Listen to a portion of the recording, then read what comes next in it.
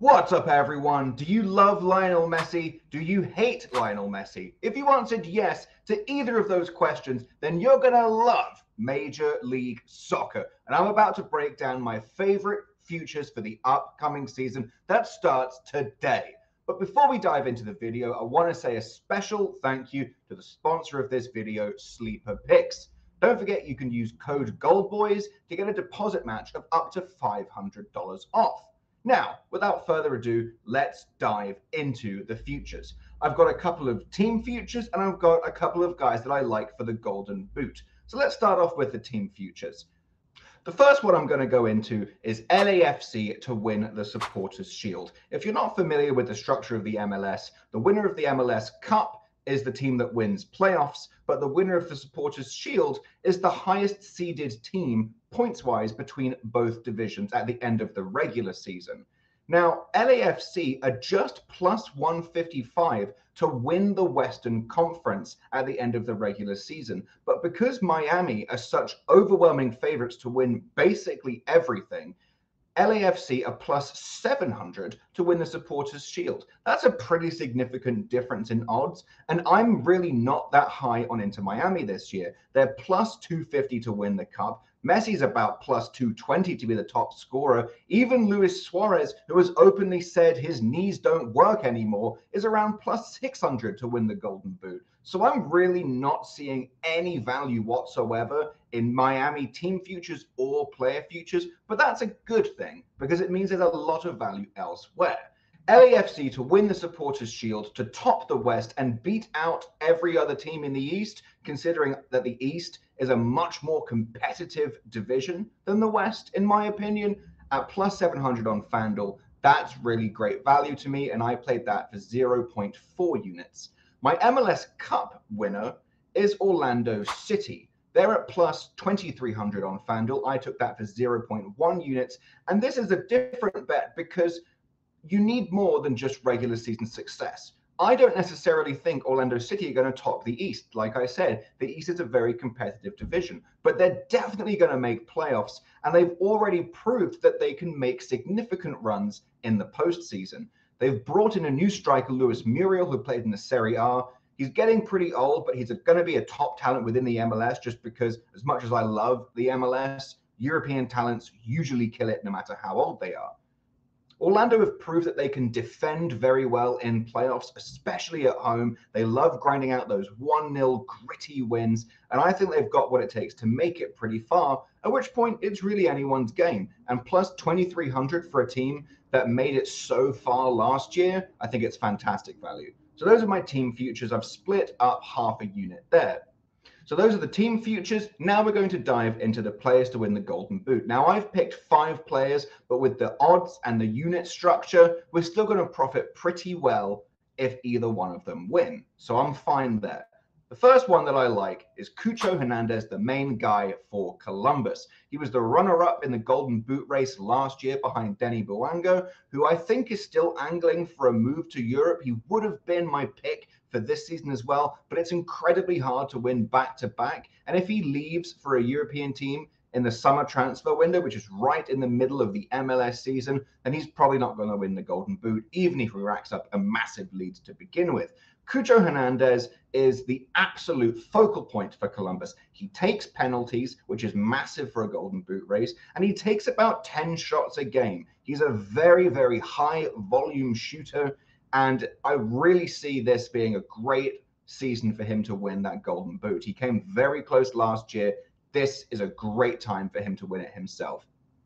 I took that at plus 1,400 on FanDuel for 0.25 units. My next pick is the striker for Cincinnati, Boupendza.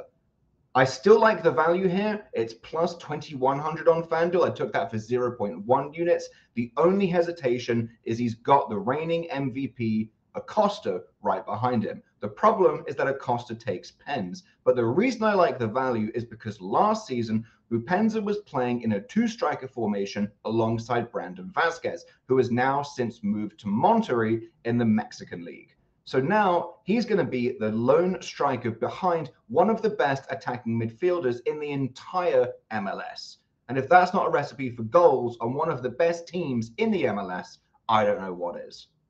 The next three guys are all very much long shots. I'm playing them for the odds value because I don't necessarily think they're going to win, but they definitely could. And if they get close towards the end of the season, I think we'll see some pretty significant cash outs. So these are more value plays. Keep your expectations low. I just really like the numbers here. The first one is Emil Forsberg at plus 8,000 over on DraftKings. I took him at 0.05 units. Again, fractional exposure, managing our risk exposure here just to be cautious with our bankroll.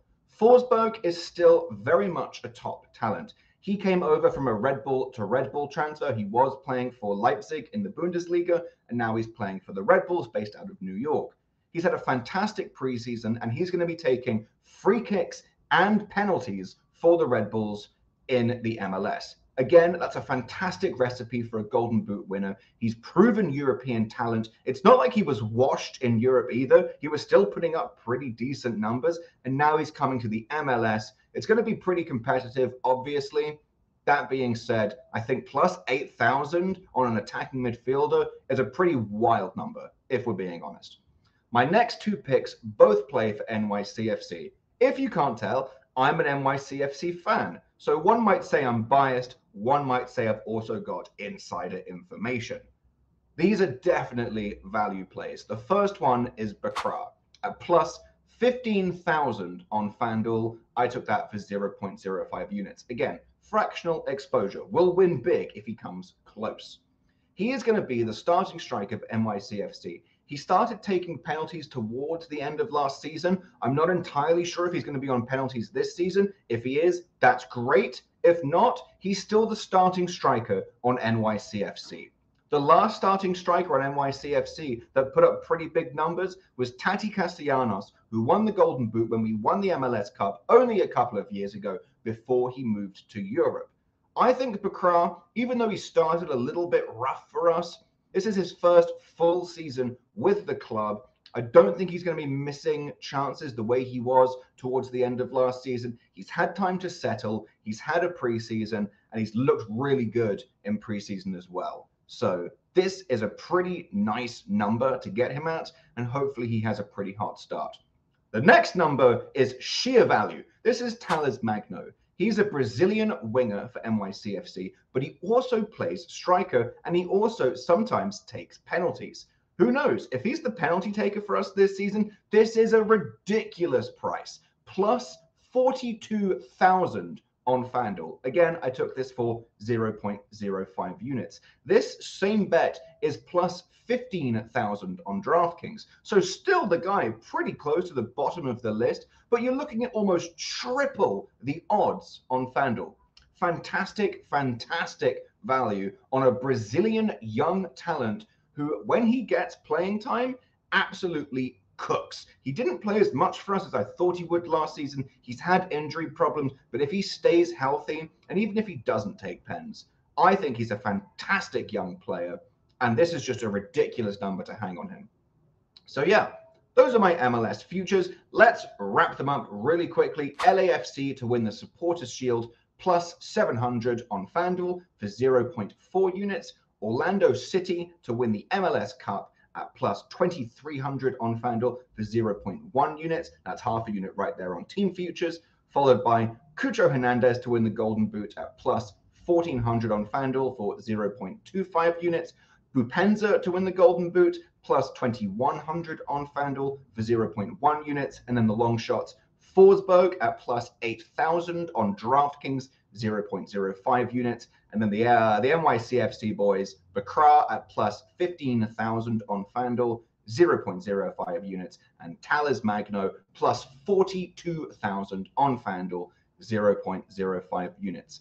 I'm really excited for this season. MLS is definitely a very chaotic league. The quality isn't brilliant, but it's always a great time. And you're going to be seeing me filming content at games at Yankee Stadium or Citi Field because we don't have a stadium yet, but I'll be repping NYCFC all season long. It's going to be an absolute blast. So yeah, it's been your boy Sam, aka FIFABrit from Gold Boys. If you aren't liked or subscribed to our YouTube channel, go and do that right now. Drop some love in the comments below. And as always, if you think you have a gambling problem, don't hesitate to call the number 1-800-GAMBLER. Have a fantastic one. Looking forward to a great season, and I'll catch you guys in the next one.